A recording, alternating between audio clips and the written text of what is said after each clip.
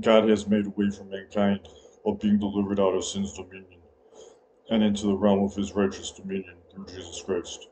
When the Bible speaks of people being chosen by God, it is not a reference to an unconditional or a statically fixed thing which cannot be altered. The Bible so clearly over and over emphasizes that there is no such thing as a person who just belongs to God and couldn't ever fall from his grace. Even the most powerful archangel, who was closer to God than any created being ever was kicked out of heaven for embracing sin and rebellion against God, also taking many other angels along with him into his condemnation. Even though many imagine themselves to experience the working of God when they really aren't. Even if someone were to experience God's work in their life firsthand in an extraordinary way, that would not mean that they are specially chosen by God to salvation. It would mean that they had a greater opportunity to know God and understand His will. Yet such opportunity only brings greater accountability and greater damnation if that opportunity isn't utilized. It is obvious then that many whom Jesus did miracles on went to hell, and even at least one person whom Jesus had conferred authority upon to do miracles, Judas Iscariot. God chose Israel as a nation to demonstrate his ways to the world, to establish his proper worship among, and to ultimately bring forth his Messiah through. Israel typically didn't live up to this calling well, and this is proven by how it did not receive its own Messiah, the very incarnation of the God whom they professed to worship. Nevertheless, God did indeed work through Israel and show himself to them in many ways throughout its history, in ways that he did not work among other nations. God's own word and his prescribed worship were committed to the nation of Israel. There was knowledge of God and experience of him in Israel, unlike there was in any other nation. An Israelite growing up in this could easily, if he or she wasn't careful to take heed to the instructions of God's word, think that they were chosen by God individually since they got to be part of what was happening in Israel. Many Israelites did come to believe this, yet this belief was dead wrong, and it's a deadly belief. And that is why when John the Baptist came preaching repentance and preparing Israel for its Messiah, he attacked this errant and deadly false assumption head on. And it is no surprise at all that those who were near the center of Israel's religious scene, and nearest to the place where God's own prescribed worship was happening, Jerusalem, were among those deeply affected by this errant and deadly assumption. Matthew chapter 3, verses 1 to 12. In those days came John the Baptist preaching in the wilderness of Judea, and saying, Repent ye, for the kingdom of heaven is at hand. For this is he that was spoken of by the prophet Isaiah, saying, The voice of one crying in the wilderness, Prepare ye the way of the Lord, make his paths straight. And the same John had his clothing of camel's hair, and a leather girdle about his loins, and his food was locust and wild honey. Then went out to him Jerusalem, and all Judea, and all the region round about Jordan, and were baptized of him in Jordan, confessing their sins. But when he saw many of the Pharisees and Sadducees come to his baptism, he said unto them, O generation of vipers, who hath warned you to flee from the wrath to come?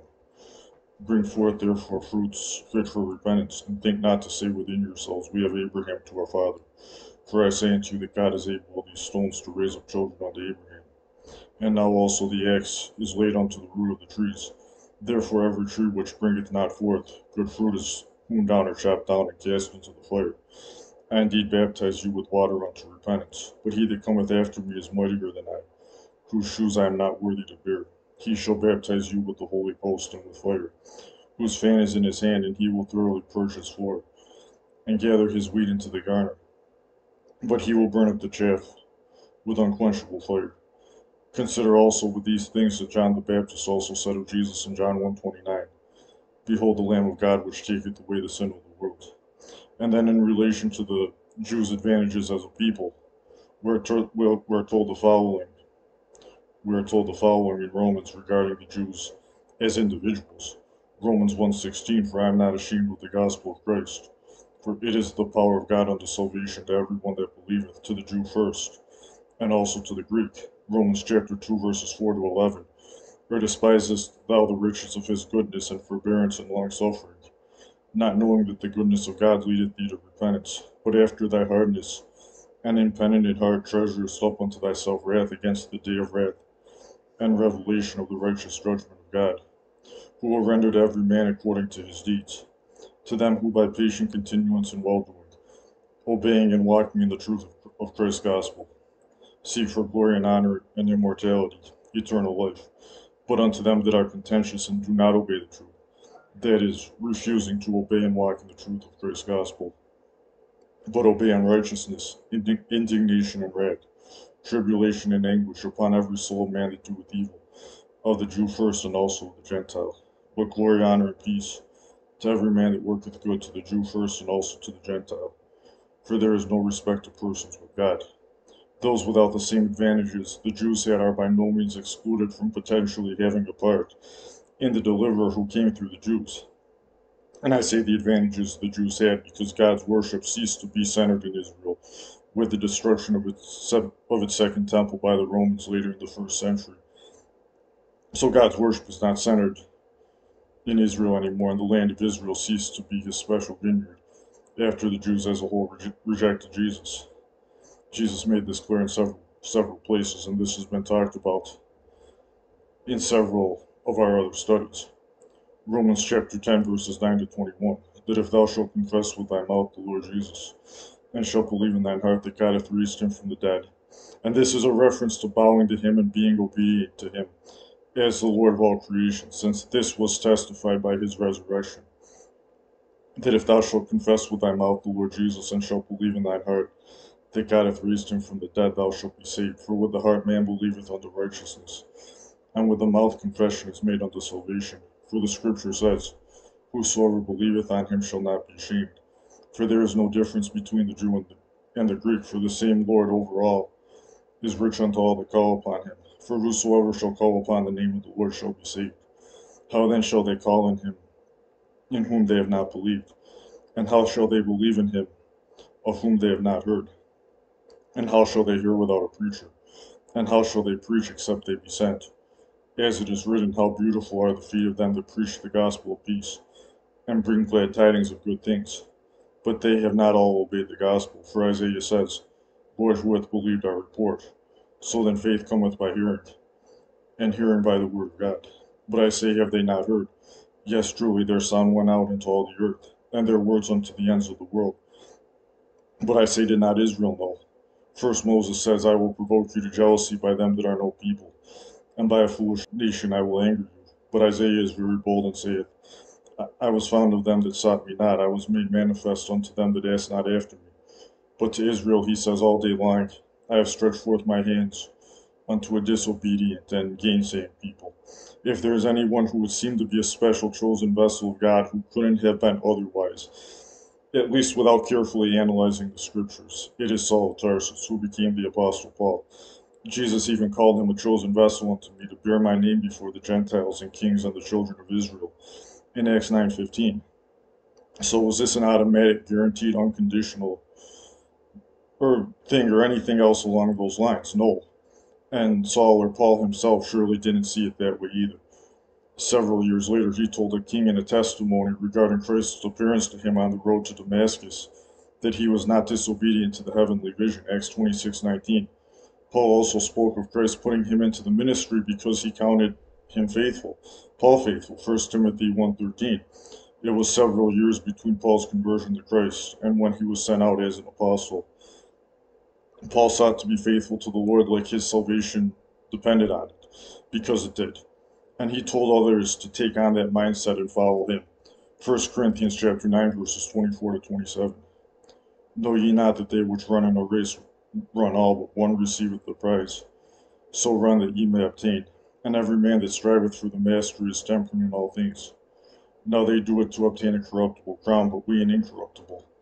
I therefore so run not as uncertainly, so fight I not as one that beateth the air, but I keep under my body and bring it into subjection, lest that by any means when I preach to others, I myself should be a castaway, a reprobate, disqualified. Acts chapter 13, verse 43. Now when the congregation was broken up, this was a Jewish synagogue Paul had just preached the gospel to. Many of the Jews and religious proselytes, ethnic Jews and Gentiles who had converted to Judaism, followed Paul and Barnabas, who speaking to them persuaded them to continue in the grace of God. 2 Timothy chapter 2 verses 10 to 13. Therefore I endure all things for the elect's or chosen's sake, that they also may obtain the salvation which is in Christ Jesus with eternal glory. Since an individual being chosen by God is not unconditional, and even the chosen can fall away after they've entered the right way and not finished the course to attain eternal glory. It is a faithful saying, for if we be dead with him, we shall also live with him. If we suffer, we shall also reign with him. If we deny him, he will also deny us. If we believe not, yet he abideth faithful. He cannot deny himself. His word stands whether we believe it or not. Paul had just emphasized that if we deny him, he will deny us. Paul therefore didn't presume upon God's mercy. He knew that even a real conversion to the real Jesus isn't enough. Real conversion is intended to lead to what Paul ended up doing. And when he was about to die, his confidence was that, by God's grace, which he did not earn, yet he had to continue in obedience and keep asking for, to continue receiving. Paul's confidence was that he had been a faithful servant of Christ who had successfully overcome sin, walked in the light of God's word, and kept the authentic biblical Christian faith until the end. And then he applied that same requirement to everyone else. Only those who fight a good fight, finish their course, and keep the faith will love Christ's appearance. 2 Timothy chapter 4 verses 6 to 8. For I am now ready to be offered, and the time of my departure is at hand. I have fought a good fight, I have finished my course, I have kept the faith. Henceforth there is laid up for me a crown of righteousness, which the Lord the righteous judge shall give me at that day, and not to me only, but unto all them also that love his appearing. The fact that these things are regarded as heresy by many in the evangelical Christian realm, only prove that those who regard these things as heresy are the ones at odds with the Word of God and ought to look in the mirror when they make accusations of heresy.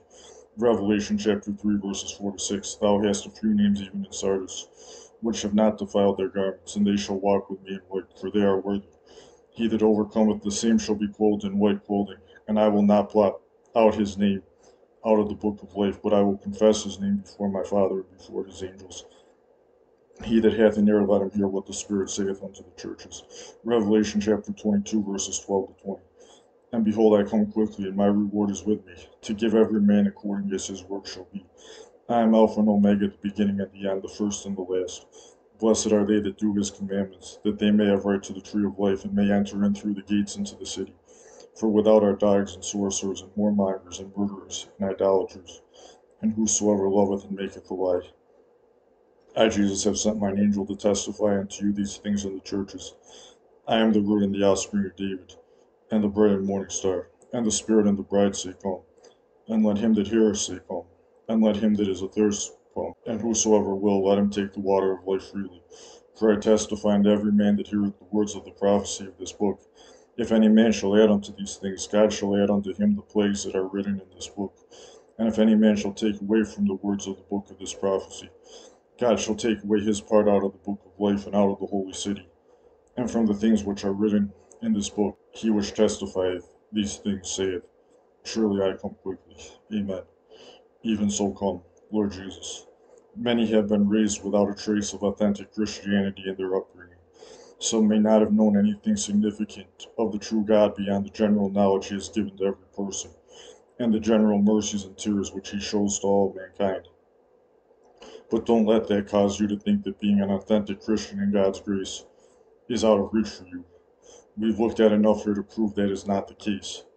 That is not the case if you will call on the real Jesus of the Bible and do what you need to do, suffering what you need to suffer, to walk in the light of his word.